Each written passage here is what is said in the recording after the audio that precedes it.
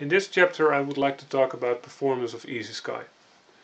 EasySky is using two directional lights, one for the sun and one for the moon. And in a big level with a lot of objects that do shadow casting, having two directional lights that both do shadow casting can become quite expensive.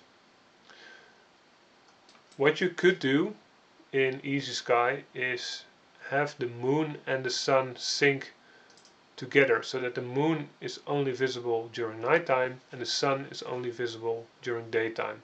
Now this is not realistic behavior, because realistically if I would put the start time at something like 104, which is like 5 days in advance, then you can see that the moon has not gone down yet, but the sun has already come up. And this is quite normal behavior. If we even go further, we see that the sun will actually catch up with the moon. There will be a certain point where it actually catches the moon. You can also see that the moon is now half moon and it will go to full moon and so on. But this could cause a lot of problems, because this is quite heavy, because now we have two shadow casting directional lights at the same time, which we might not want. What we could do is, if we go to moon, the moon section, there is sync moon and sun cycle, which means that the moon will always follow the cycle of the sun and always do the inverse of it. So if we enable that, the moon is now gone. The moon is actually at the other side over here, and the moon will be visible again once the sun has come down.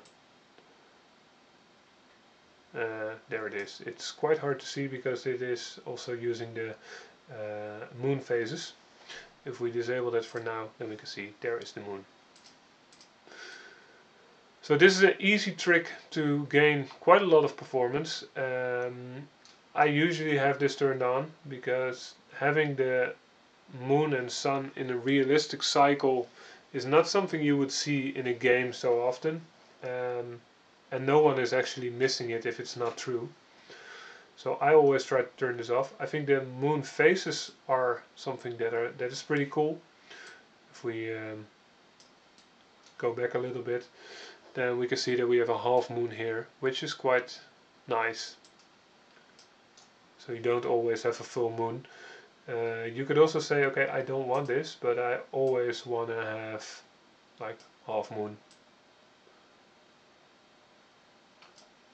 So you can also play around with that. Now this is really about the performance when playing the game. In the editor there is also a possibility to increase performance when just working on a level, because you don't always want to have the sky update every tick.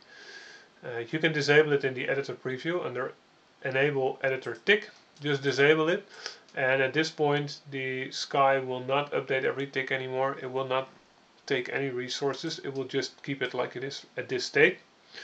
And at any point in time you can enable it again and it will start doing things again.